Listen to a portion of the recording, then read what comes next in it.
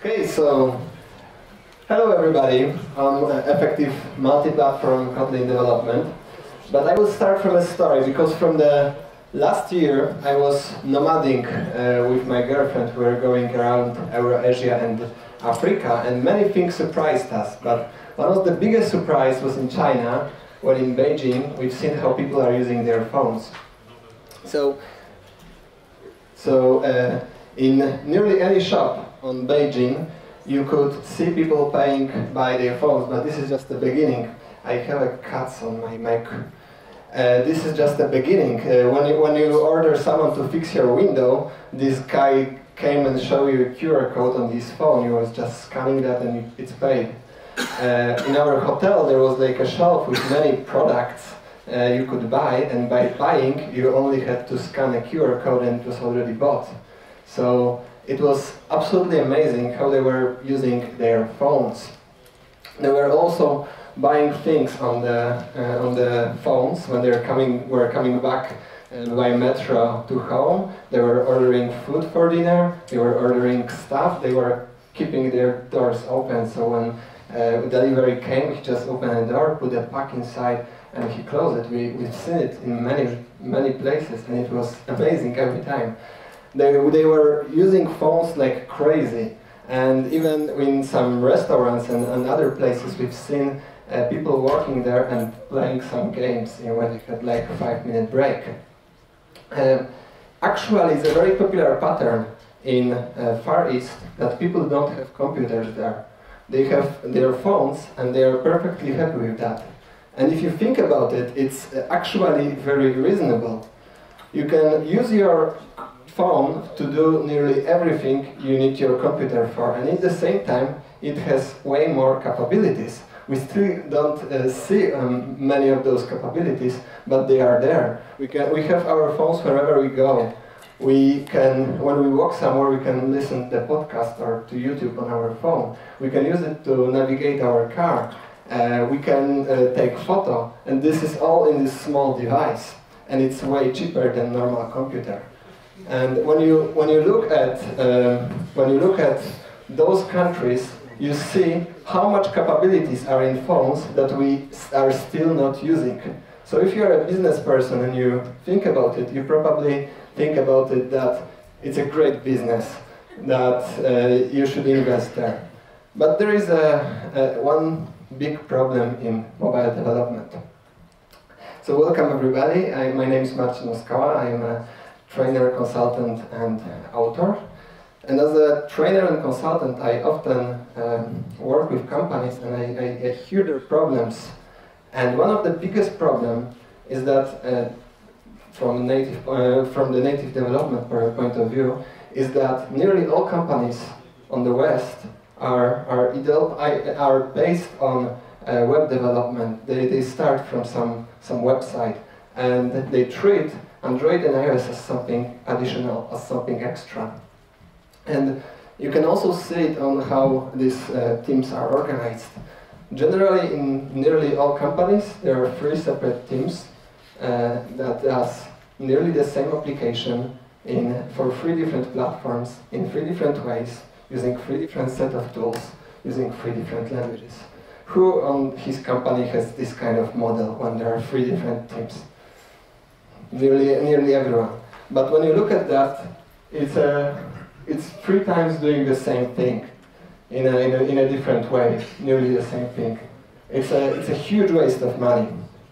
And the first attempt to fix this problem were actually cross-platform frameworks that are mostly JavaScript frameworks, and using them you can use one language, you can use the same set of tools, you can have common parts, but it's not really native. If you need to do something that is in Android or in iOS, but that is not supported by those libraries, you need to implement it natively and make some bindings anyway.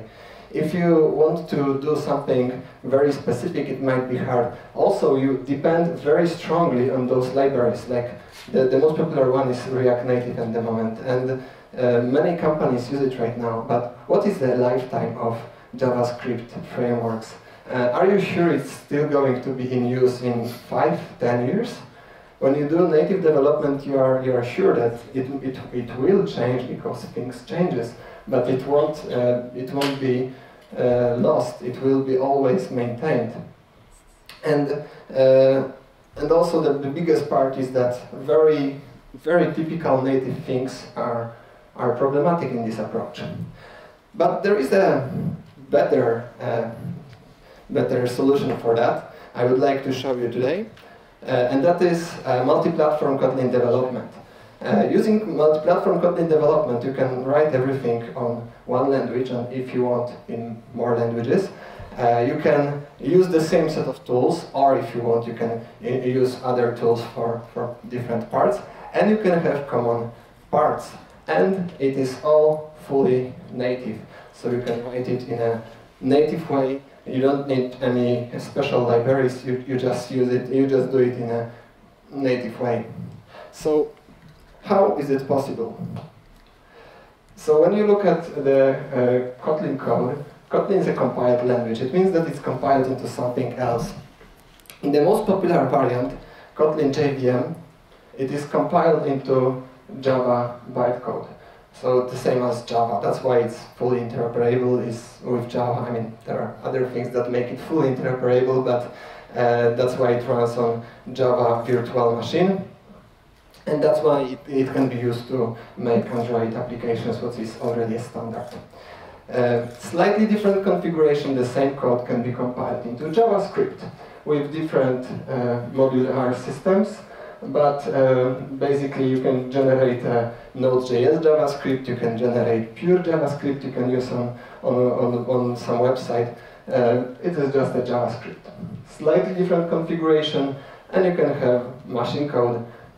You can generate, just like from C++ or from Swift, you can generate different machine code for iOS, different for Windows, different for Mac. But this is just a native development, just like you do in Rust, or in Swift, or in C, C++, etc. So using these three configurations, you can make clients for all these platforms.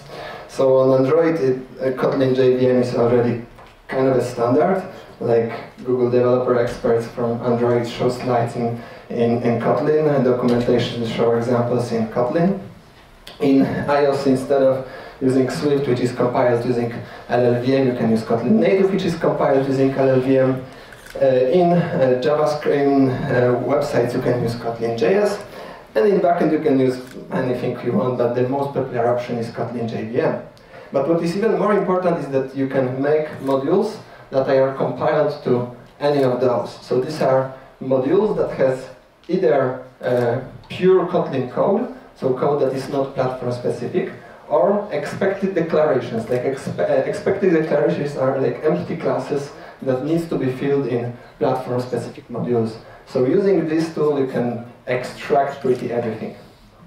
And the possibility is already here, but now how you can use these possibilities to make effective multi-platform development. So let's start from the simplest level, simple extraction. And the idea is that when you look at different clients plus backend, you can easily find elements that are the same for each of them. So the simplest one is the data model, but the big question is if we should extract data model or not. So the clients probably will have later the same data model anyway, because we'll extract logic, but at this point, but in here we also share it with backend, and this is quite a discussive point. And I think it's kind of how you treat your data model. So in most cases, people treat data model as a way to pass data in application, and in such a case, it definitely should not be extracted. But some companies treat data model as something that is above. Okay, some companies treat data model as something that is above implementations, and that clients depend on that. So this is a way how we see our data, and so it is totally fine to extract it. But in such a case, we should never change our data model just to adjust to some view. It's the opposite. We need to adjust our view to for data model. So it's a two different way of thinking. What for sure can be extracted is API DTO, because it needs to be the same for backend and all clients anyway. And what is also pretty clear is that we can extract many utils, so like small functions, small classes. But if you look at most projects, you will most likely not find too much utils. And the reason for that is that the utils are normally already extracted. They're extracted into libraries. Most libraries are nothing else but a huge set of utils. And so when you think about it this way, you will quickly notice that most libraries can have this kind of architecture where only a small part is shared. Only a small part is platform specific, and most can be shared among different platforms. So let's think about, say, a library for date-time manipulation. So it has a lot of logic, like what days in some date, what weekday, or some data, some time changes depending on localization. This is a hardcore logic, but it's not really platform specific. Nearly everything of that can be moved into pure Kotlin. And what we need in platform specific parts, probably something to read localization, probably to something to read some configurations, and I think that's it. So it's a very small part, and for this small part you can easily provide other platforms, and in this easy way have your library not only on JVM, but also on JavaScript, on native, so you can use it not only on Java, Scala, and Clojure and Kotlin. You can now use it on JavaScript, TypeScript, CoffeeScript, C, C++, Python, and many more. So based on this idea, I wanted to show you a simple library creator master plan. First step is to migrate your library to Kotlin. It's a great language, and it's a great fun to migrate projects and libraries to Kotlin. Second is to extract whatever is possible into common module, and don't be surprised that nearly everything can be extracted. Then adding parts for other platforms should be quite easy. And then finally you can announce that your library is now available in 3 times more platforms. And what is even better is that your library will now be available for multi-platform Kotlin projects, and it will join a group of very good Kotlin libraries like Kotlin Standard Library, Mock, Ktor Client, or Data to Base that can be used in common modules to do different stuff. And by the way, notice these libraries. So Kotlin Standard Library, most of that is in a common module. Ktor Client is a library used for network communication. So you can already make network communication in common module. So you don't need to write it 3 times for Android, iOS. For web, it will be introduced Ktor 1.1 in next few months. But right now it works in for native and for Android, for JVM in general, and we already used it in Kotlin Conf application. I will show you later. Data to Base is a great library for data visualization, and Mock is a mocking library, so you can make tests with mocks on common modules. What might be problematic when you migrate? The biggest problem always is third-party libraries. If they don't have their alternative in Kotlin, you just need to get rid of them, or you have a problem. But if you make a library, you should probably not depend on third-party libraries anyway, so maybe it's a time to rethink if you really need them. The date and time is platform specific, but actually it's already easy to handle that. It was shown many times, and there is a library for that, clock, so it's not really a problem. Reflection is platform specific, but we have Kotlin reflection that works very well on common modules. I/O operations are platform specific, we have library for that. Serialization is platform specific, we have library for that. Basically, most important things are already handled. The problem are with third-party libraries that don't have their alternatives in Kotlin yet. So it's probably a good field for library creators. So when you look at that, you might think, well, if it is so easy to extract common parts and use them in common modules, why can't we just make some DSL for view creation, like Anko for Android, but another one for iOS? And with such a DSL, we should be able to extract how view is declared into common module, and with such a library, we will be able to write both Android and iOS fully natively in a common common module. And once we will want to move it into platform-specific module, we should easily be able to introduce more and more parts in a platform-specific way. So actually, it is possible, and it would make us really happy.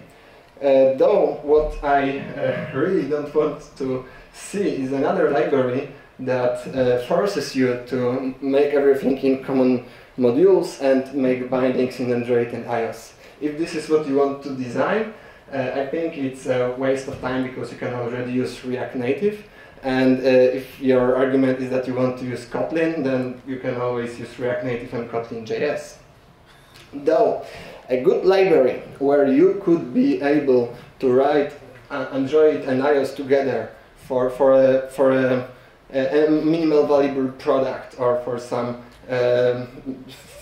prototype, and then once you showed your idea, you verified your idea, you will be able to easily migrate more and more parts into platform-specific way. It would be a very useful library I'm really waiting for.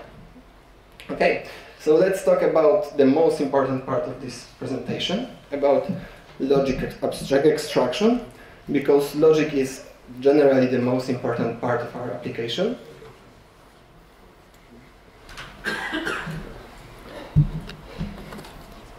So there are many architectures that are designed to separate concerns, separate different layers, and nearly all of them are extracting this very important layer called logic.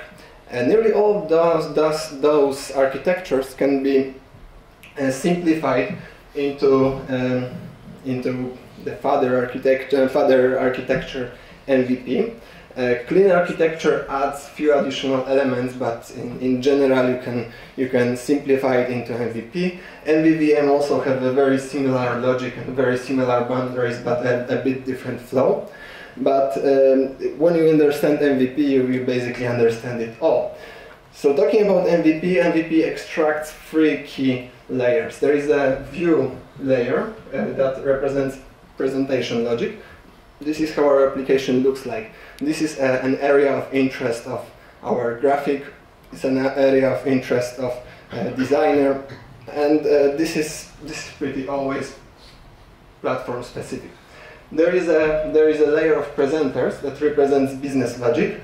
So this is a main area of interest of our business people, businessmen, and also UX guys.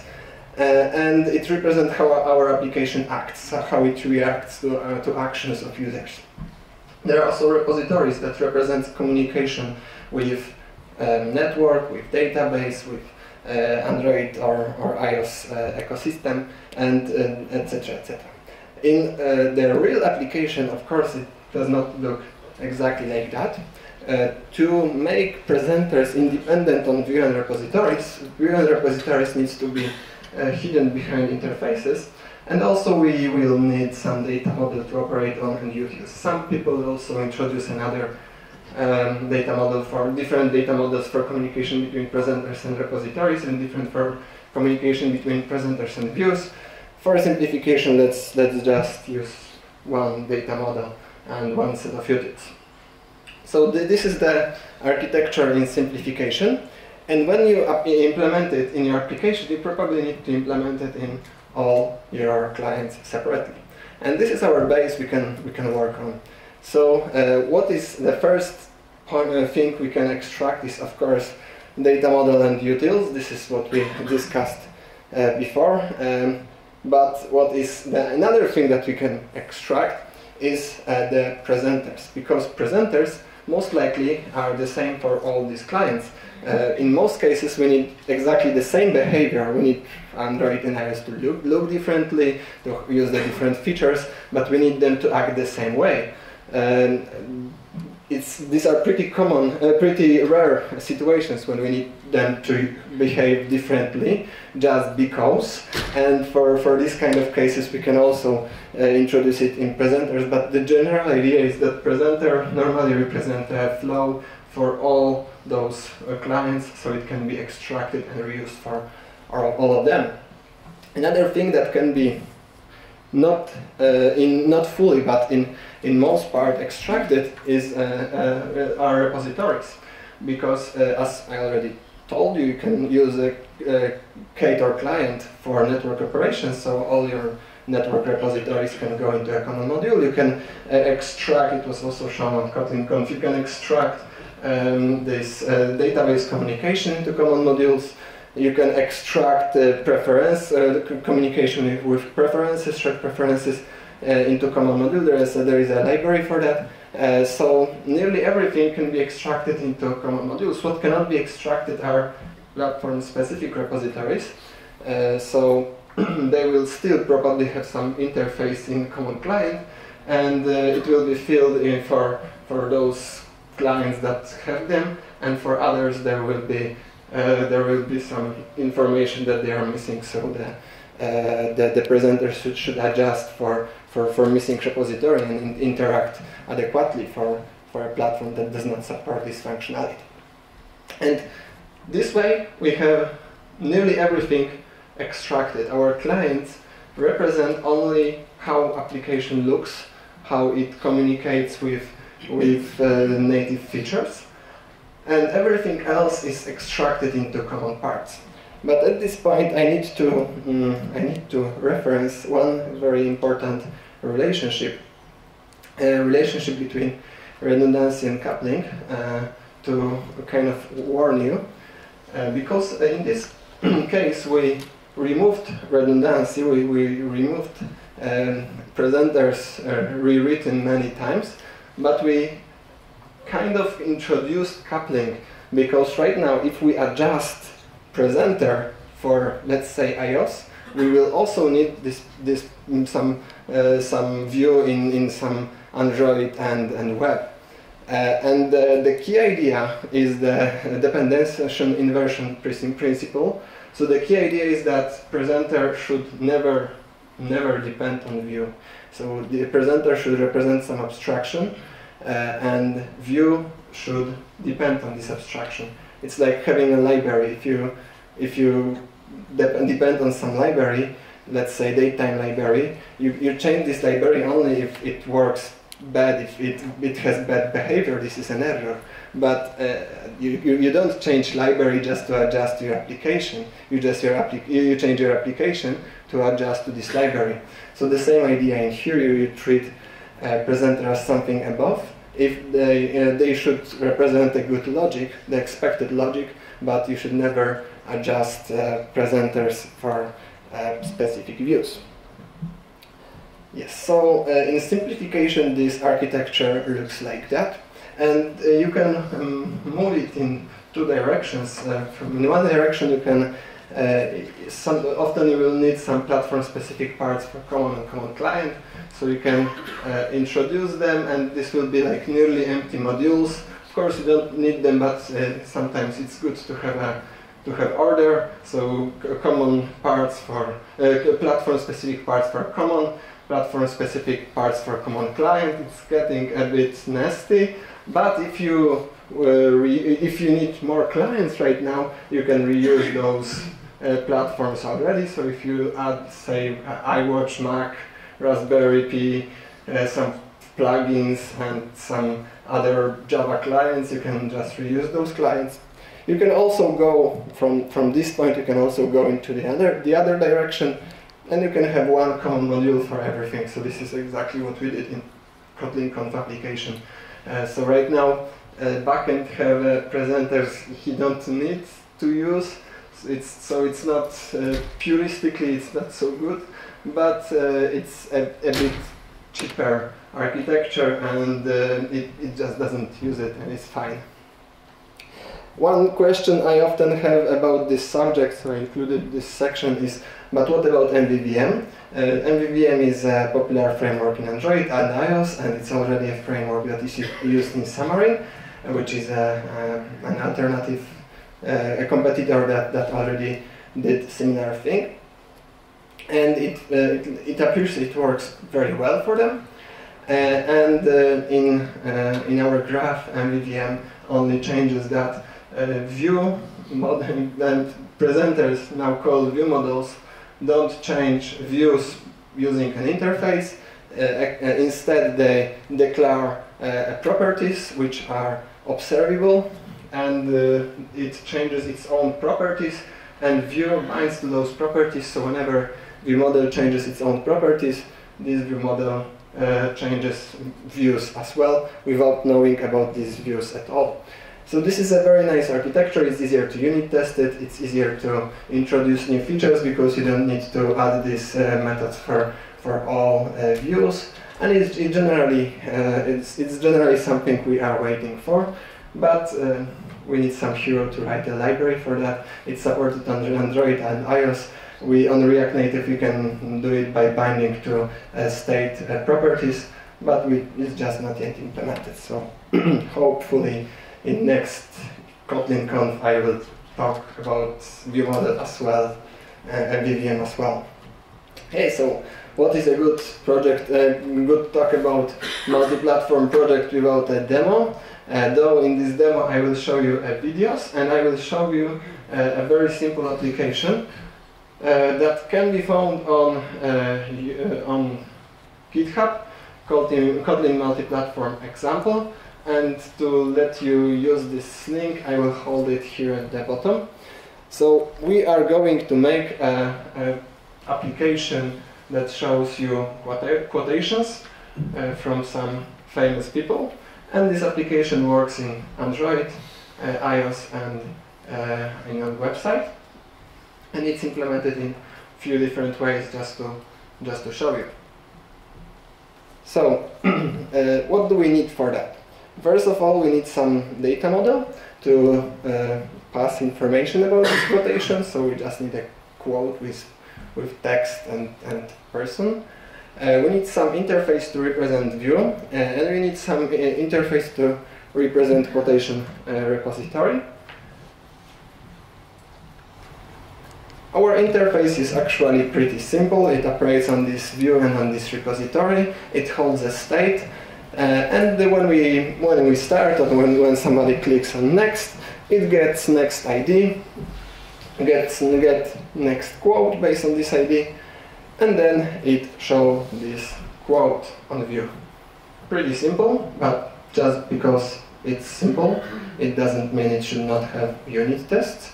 So we also have unit tests for that. We can make unit tests in common modules, and we can mock them. I used here mock library. It works on JVM and JS right now. I'm waiting for native, but it's still fine because we can run it on two platforms. And you can see mocking in here. So we say that this method should just run. This method should return this. This method should return something else, and we verify that this particular quote was shown.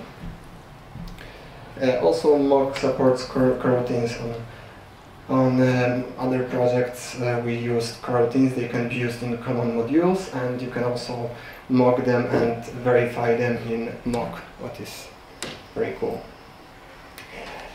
Our quotation repository might use network operations, but for simplicity I just made a list, so it's a very simple repository, and yeah, that's basically it. Android. On Android we have who's Android developer? Okay, so I don't need to explain. We have a concept of activities. We declare some presenter repository, use this repository in presenter. On create we call presenter on start. Whenever we click a button we call presenter on next, and in show quote we just display that. So let's see some demo. Since nearly all of you are Android developers, all I need to tell you is that when you change something in common modules, it's the same as changing it in your modules, in your project, so it's like fully supported. So here I made some change in common module and I restarted. It builds quickly and it runs. So I made this quote to be uppercase. In React we have a concept of components. So this is a bit bigger because in here there is about declaration of component and view, because in React we render view in render function. So this is an HTML builder where we can see HTML elements, divs, buttons, and basically it's all our view. And normally we extract it using some function to declare it in a different place, but I wanted to show all of that in one slide. So the idea is very similar. We have a component, it declares presenter. On mount it calls on start. Whenever somebody clicks next, we call presenter on next. On show quote we change state. Whenever state is changed, React re-renders the view, and so it displays our view after with new quote. Simple. So small demo. You can configure it. I prefer running it from Gradle. It shows you localhost link you can use, and also if you change it I can jump into start. You can apply the same change to make it uppercase. There is quote text to uppercase. Basically, you can do it with hot reload. You can make it reload itself, or you can rebuild application and actually it showed faster than build.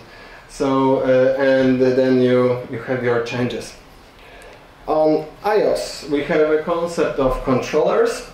So our controllers are a pretty similar concept to activities. This is iOS defined in in Kotlin native. Though there is one problem in here, because React Native still have problems with connecting React Native and Objective-C interfaces. So I had to move it in here using object expression. But with this change it works.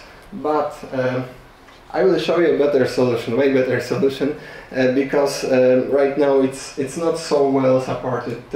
The support for iOS development in Kotlin is far from perfect, comparing to Xcode development in Swift, and it's only a part of a more general problem that when you think about iOS developers, they don't want to move into Kotlin. If they would be bound to Objective-C, probably, but right now they have Swift, which is quite good, and they have Xcode, which is very well integrated with this Swift, and they have their habits and they have big projects, and moving it all into Kotlin native, it's like moving this rock. But there is a better approach that is right now getting way more popular. So you can still have everything in Kotlin, with one exception, with iOS written in Swift. So right now, this common client native or common client builds you an Objective-C framework that can be used from Swift, that is developed on Xcode in iOS.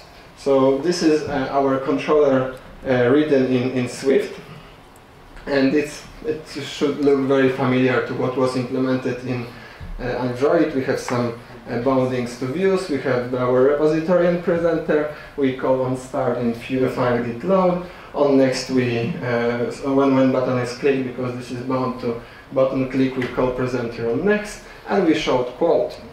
So here is a demo, so this is an Xcode. And first I started it, but then I wanted to show you how it works, so I deleted some parts just to show you how well they work together. So when you use presenter, even though it's written in Kotlin, you can see you have suggestions. The same way, I was amazed when I've seen that Kotlin properties are translated into Swift properties. You know, from Java they are translated into getters and setters. In here they are translated into properties. So they are really nice mapping, and I already did few projects this way with common parts written in Kotlin and iOS written in Swift, and it works very, very well. So here I changed something in Kotlin in common module. I started that, and now it's in configuration. It's linked to this library, but before that there is a script that builds this Kotlin, this Objective-C library first, and copy this into a good place. So this way, when you start this project, it rebuilds our common parts written in Kotlin. So you can see the changes work. They are applied, and this is, I think, the coolest part of this application. And this is right now the most supported solution right now. If you read the documentation, if you see what Kotlin native team works on, they are well more concentrated on making this approach perfect, and the approach of making iOS in development in Kotlin native is right now a bit in the back as less important. Why trying to change everything if you can just get the best from two words. When you look at when you think about it, you might probably think that you can do the same thing with JS, and actually you can do. And I wanted to show you an example. So here I built a JavaScript library, and I used it from HTML. But there is what is that? What is that? So this is a result of JavaScript being dynamic when Kotlin is static. The problem is with function overloading. When JavaScript don't have function overloading because it's dynamic. And to fix this problem, some functions have this additional hash on the end. It can be pretty easily fixed by annotation JS name, but I just wanted to show you that there are some problems with interoperability. I mean, it works. Using JavaScript from Kotlin works very well, but using Kotlin from JavaScript might have this kind of surprises. This is of course a demo. When I start that, I apply some changes. So I think it might be a bit problematic if you introduce it into a bigger project. But this is something I think that needs to be checked. Probably you just need to find some practices what needs some annotations, or maybe there will be some plugin. But for now, it's kind of problematic. It's way better to write both front end, the client, and common part in Kotlin. But the coolest part of all of that is that Android and iOS can use the same common client written in Kotlin, and it works really great together. And this is something I would like to. This is something I think it's worth to give a shot, to try it, to make some hackathon, to make one single feature, one presenter, one small repository, and use it from both Android and Android and iOS. People are often surprised how well it works, and the potential profits are stunning. You can end up with 2 times faster logic development, times faster unit testing, because nearly all unit tests are for logic, so for presenters and these parts. 2 times, you don't need to write your repositories twice. Nearly all repositories can be in common modules, And what is very important, you have consistency between platforms. So if you know that something works in some way in Android, you're quite sure it works the same way in iOS because it's built on the same presenters. In long term, the big master plan is to have something like that. Everything in Kotlin with iOS in Swift, and this architecture can give you huge common parts extraction and yeah, big profits in long term. If you look for inspiration, first check out Kotlin Conf app. It's app that was used in this Kotlin Conf and it worked well, and it's done in this architecture, and it's already using new multi-platform plugin. The other example is Code Academy portal that has a website, Android, Watch, and iOS. It also had desktop pretty internet effects, but right now it's a bit in back. But everything else is still supported, and it works on. It has all the logic in common modules, and only views on the platform modules. No, I need to update it. There are still repositories in platform modules instead of in common modules. And that's basically it. The one big idea is that many libraries can be moved into this kind of architecture pretty cheaply, and both be accessible for way more languages, but also accessible on Kotlin common modules. We can also make a library for view declaration in common modules. This is our desired architecture in long term, and I hope we'll have more and more projects with this architecture. And also MVVM, yes, it is possible. I answered this question, but we need some library for that. And that's time for you, time for your questions. Thank you for your attention.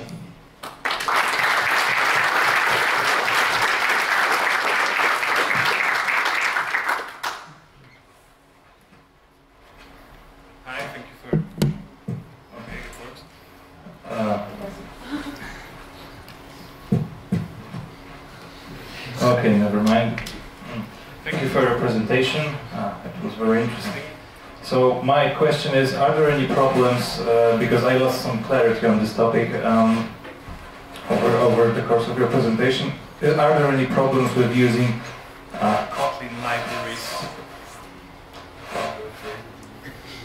Are there any problems with using Kotlin libraries across platforms, like for example Arrow library, which is for Kotlin purely? I'm not sure, because just because library is written in pure Kotlin, it doesn't mean it's already in common distributed as a common library.